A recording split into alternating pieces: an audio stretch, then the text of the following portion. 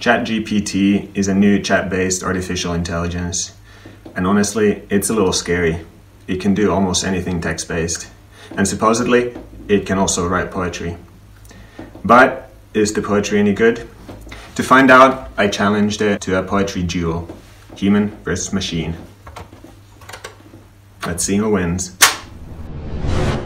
Alright, it turns out ChatGPT is being maxed out by the onrush of popularity it has reached on the internet and is getting all self-referential on itself.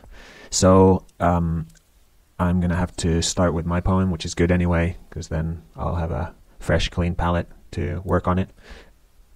So first, I'll just find a random word generator so I can get myself a prompt that I can then give the AI also for us to have the same springboard for the poem.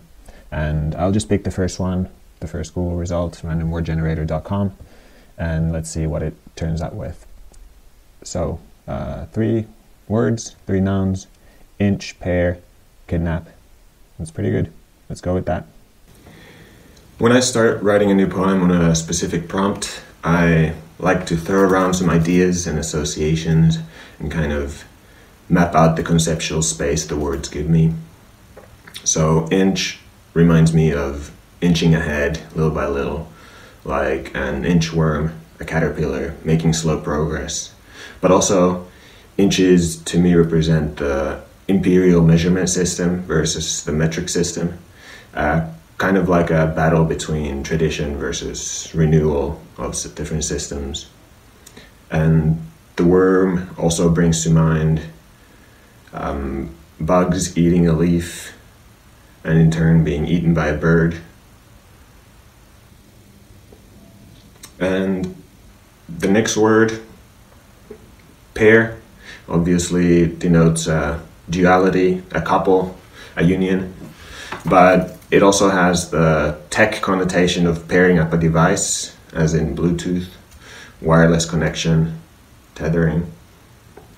And the last word, kidnap, is a more violent word that I associate with abductions, holding hostage, demanding ransom. So I went ahead and wrote the poem on the prompt, and I called it Touching a Blade of Grass.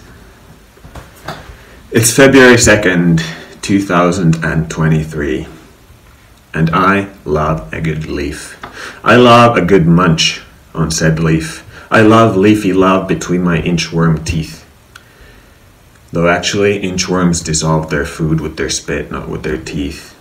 But I walk my fingers on you like caterpillars. Touch grass. It's been a while. You. Yes, you. I'd eat you, you big, green, beautiful, hairy beauty. Why do I like you so much? I've got the saliva for life, ready to digest. But it's February, the dead of winter, bare branches biding their time, and that was not a pun about teeth.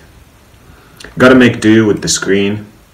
Open AI, I command thee, paint me some greenery. I love a good leaf. Oh, I love a good leaf. A worm fears the bird the human the machine. But I am your master still, so kidnap me on a trip back to virtuality. A retina DeLorean, a glow stick piercing the eye, a neon sign writhing its way through time. I am becoming a device, paired up, Bluetooth, saliva, wireless tether. And I inch along in my little life and ask, does the bird love the worm as much as I love you? Does the machine love the human as much as I do you? Why the metaphor of devouring as loving? Are we as afraid of love as we're afraid of being eaten, lost within a bigger being? Pairing, subsumed, a leaf obeying the tree. I love a good leaf. Oh, I love a good leaf.